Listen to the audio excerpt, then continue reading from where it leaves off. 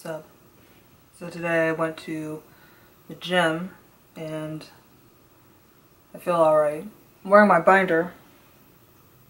I don't know if you can tell or not.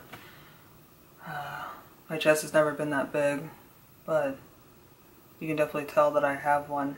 I don't often wear my binder because, well, I have several reasons.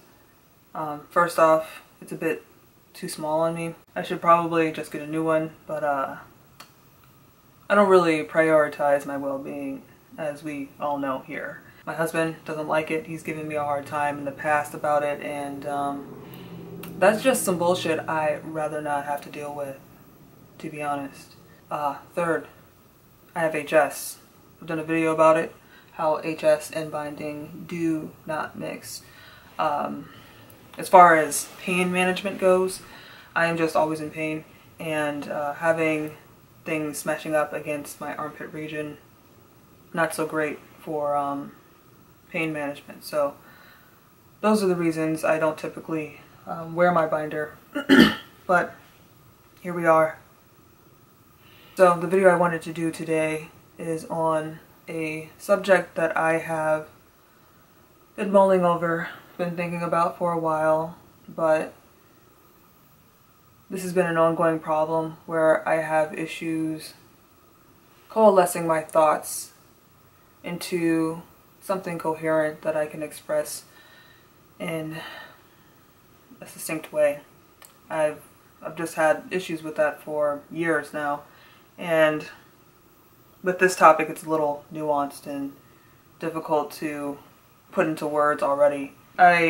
In the efforts to try to get my thoughts together, I wrote this free-form essay, kind of journal entry.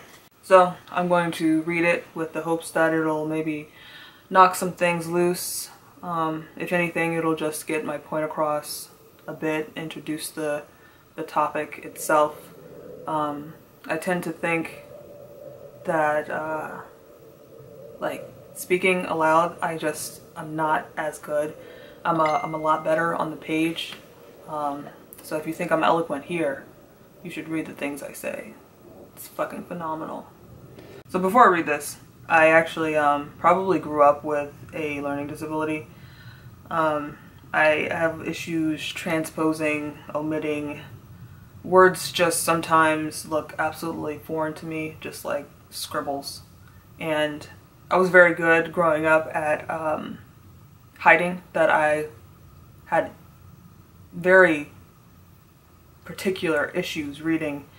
But I had several pretty humiliating instances throughout elementary school and middle school with popcorn reading. I hate. But yeah, I absolutely despise reading aloud. So without further ado, a touchy subject. Since I can remember, intimacy has been an incredibly difficult obstacle to tackle, and if I'm being honest, something I outwardly avoid. Emotional intimacy has proven to be the biggest burden. It always leaves me feeling as though I'm covered in a sticky film after being touched in places I don't even touch myself. It's irksome, draining, tiresome, and slightly disturbing. Getting close to others isn't something I avoid because of some deep-seated fear of rejection. I'm actually quite used to being accepted and exalted. I avoid intimacy because it is fundamentally unfamiliar and relatively unnecessary. Delving into my social failings and stunted emotional development is a discussion for another day. Much too much to unpack at the moment. However, physical intimacy seems to be a bit more clean-cut, or perhaps just easier to broach. Touch is weird. Similarly to emotional intimacy, it is unfamiliar.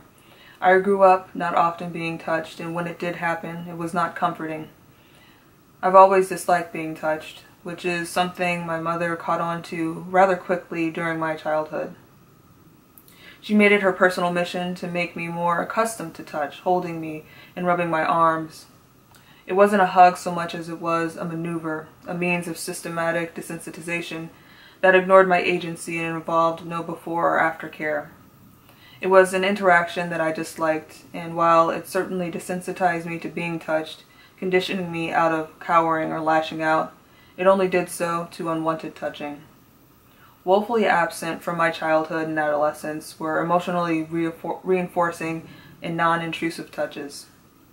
I honestly feel as though the only way I can be touched is against my will because the association is that deep.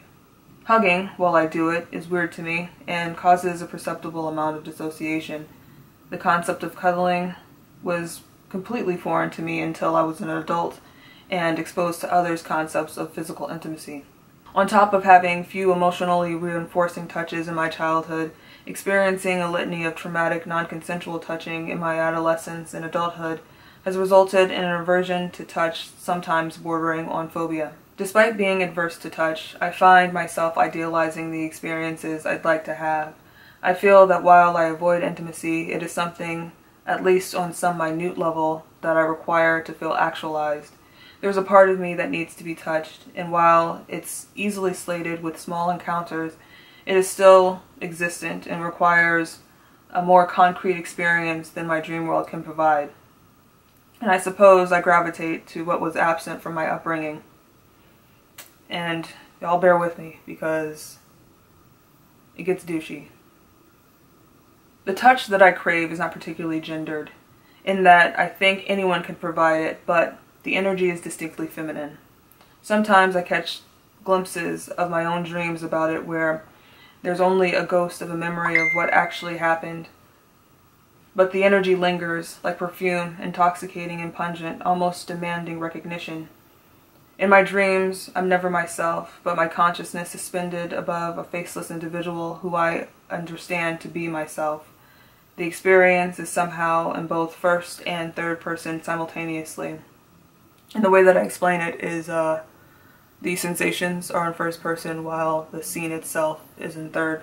This is possibly the product of my chronic dissociation. It's been how my dreams have worked since I was young, but the touch and the energy that accompanies it is almost tangible. It exists in a space between comfort and sensuality, not meant to arouse or appease but to satisfy. It's never quite sexual, but could be if I wanted it to be. Unlike the energy from others that I've experienced, it doesn't take from me or leave me feeling drained. There is no expectation, only warmth and a remarkable softness that contours to my very being. It just fits. It's just right. I don't feel the need to perform when enveloped in this energy, and I feel not quite at home, but comfortable. There is a quiet euphoria to this touch that I find difficult to place, almost as though it is my own, but it's not possible for me to be this soft. On quiet nights, when I've run out of thoughts to torture myself with, I find myself craving this touch. I wrote that a few months ago, and Diglett actually read it and got pissed off. I find that I'm particularly good at rustling his jimmies. It's a special talent of mine that I take quite a bit of pride in. But, you know, all the flowery bullshit aside, you know, sometimes I get into a mood when I wax poetic about desires, about life in general, and I don't know, becomes sophomore hours. Definitely does. But all that stuff aside, touch has always been particularly strange to me. Though I do feel that I need it.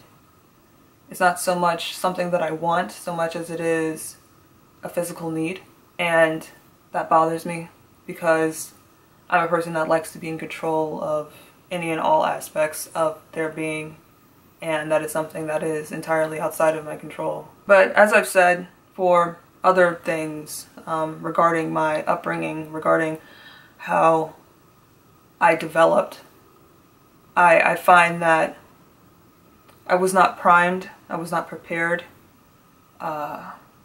for intimacy, for touches in general, because emotionally reinforcing touches were absent from my childhood, and so it makes it difficult to discern consensual versus non-consensual, good versus bad touch when there haven't been any touches at all. And it's weird because it's like not having an esophagus but needing to eat, and you can't get food without some kind of intervention. You need the feeding tube, and I don't know what that is for me as far as intimacy goes, and I don't know how much I care to find that out, to be honest. For me, intimacy with others is foreign. I'm not a person who is easily overtaken by lust, I guess. So when I'm around other people who are horny, for lack of a better word, and projecting that energy onto me, it is, well, first off, it's foreign to me. But second off, it's unnerving. And I'm definitely projecting some of my more traumatic experiences, some of the less positive experiences I've had with other people. But that knowledge doesn't really change the feeling of it being threatening. And it does feel inherently threatening when you are with a person who is kind of riding this wave of arousal that has been kind of taken over. It's almost like being trapped in a room with a zombie. This creature is going to consume me and they can't control it. That's how it feels for me. And especially with men, because of my past experiences, and also because I feel like, I mean, I don't want to speak for all people's experiences, but I feel that men kind of experience arousal a bit more intensely. It's definitely different, I feel, for men, but I mean, across the board, it's always been weird for me, whether it's from a man, a woman, another non-binary, genderqueer person. It's just so foreign. And talking about this is just fucking messy. It's hard for me to put the thoughts together. And I thought that maybe reading that entry would knock some things loose, but no luck. We'll have to put a pin in this one, guys. I'll come back to it though, because I think it is a very interesting thing to delve into. But at the moment, you know, the thoughts are just not coming for me. And if you have any questions, feel free to ask, because sometimes I get so caught up in my own mind that I don't take other people's perspectives into account. And I mean, for me, this is just the way that it is. And if I know what other people are thinking, what other people are wondering about, then I can express these thoughts that I'm just used to having in a way that can be understood. But at the moment, it's just not gonna happen. I will talk to you guys later.